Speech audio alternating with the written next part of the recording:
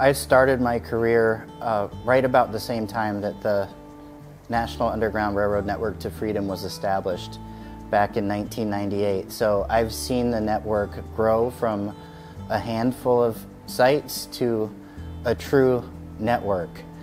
And really what this program does is it makes the world, especially in the 19th century, a lot smaller.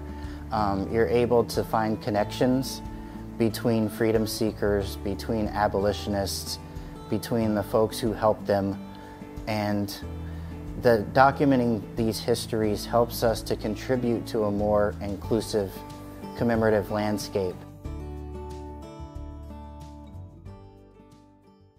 I've always been curious about my own cultural identity. My father is Cape Verdean, which is a group of islands off the west coast of Africa. Learning about Cape Verdeans' connections to the New Bedford community and the whaling industry was always fascinating to me, and something that I started to research in college. Learning more about my mother's side of the family and my French Creole roots, I discovered that I descend from enslaved peoples. So the Underground Railroad has always been a fascination of mine.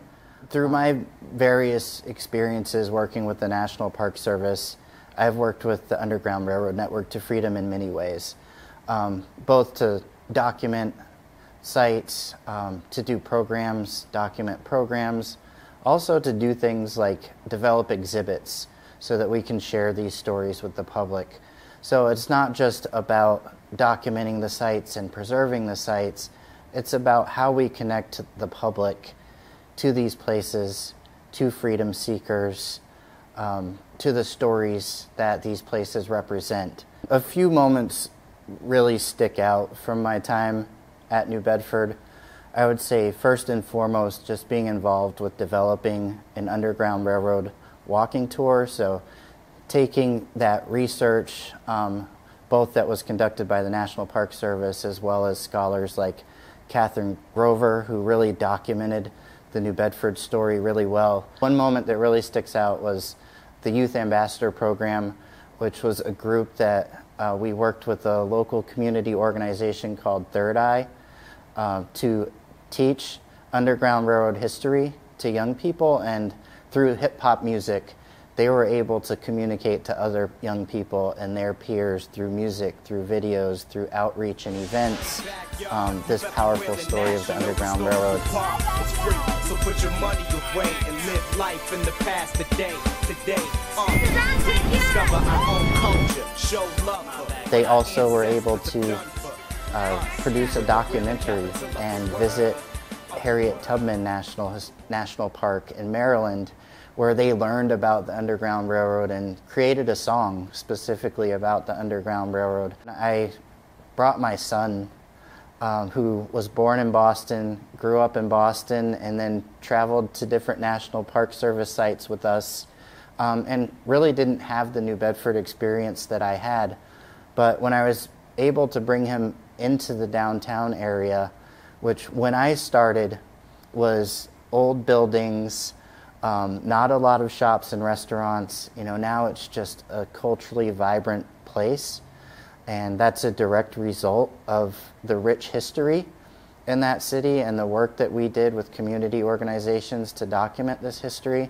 But the moment that really sticks out was being able to show my son the 54th mural that is downtown, and I was part of the team that helped to get that mural on a building in downtown New Bedford, and to be able to share that with my son and say that I was involved in helping to make that happen was just a really powerful moment. My role is to carry forward lessons learned and best practices and approaches for commemorations and anniversaries in the National Park Service.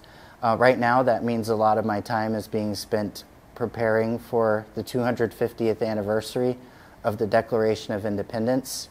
And the connection to the Underground Railroad Network to Freedom is the focus on telling a complete national narrative. Our mission in the National Park Service is to educate and inspire, and we use peer-reviewed scholarship to do that, and we share with the public the stories of our nation. We include multiple perspectives, and we allow the public to draw their own conclusions. We're going to go beyond just the traditional founding narrative that we're accustomed to, and one of the things that the Underground Railroad Network to Freedom does is allows us to give voice to not only freedom seekers who had the courage and the bravery to take those first steps, to risk it all, to gain their freedom, but those who helped them. The National Underground Railroad Network to Freedom allows us to explore the stories and narratives of all freedom seekers and those who assisted them. The exciting thing is we're still learning so much. We're still adding new sites. We're still adding new stories and learning new stories every single year. With 25 years of the Network to Freedom operating, we're looking forward to the next 25 years and the stories that we can uncover and the sites that we can add to the network to be able to tell a more complete and accurate story.